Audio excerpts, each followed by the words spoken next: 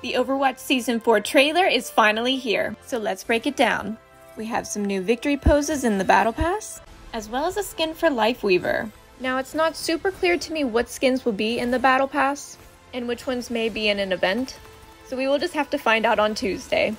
As for the shop, we can expect 2 Omnic skins for Junkrat and Roadhog, a Black Swan themed Lifeweaver, a Harley Quinn looking Widowmaker, and a Pinocchio looking Zen. Now we have a really cool space theme for the Battle Pass, and Sig was the hero to snatch the mythic skin.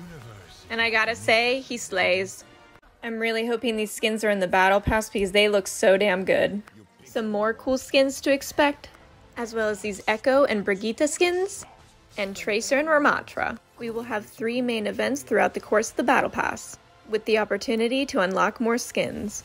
We can also look forward to a Pride celebration. What exactly this will entail, we'll have to find out. Now, I'm super excited about this. The Overwatch devs did a stream where they built a map in real time, and they built it off of the community's suggestions, and we all voted to call it Talantis, because we made it a Talon base underwater, and it looks like we'll actually be able to play on it. They also gave us a roadmap. There will be a Bob and Lifeweaver game mode. The limited time game mode Star Watch will start May 9th, and we'll also get a new comic. The Symmetra Challenge skin will begin May 23rd, while Talantis will be available starting May 25th. They also mentioned the Battle Pass bundles, but let's take a closer look. Because is that a new Diva skin? I know that was a lot of information, but make sure you let me know what you think about Season 4 in the comments and subscribe to stay up to date with all the Overwatch news.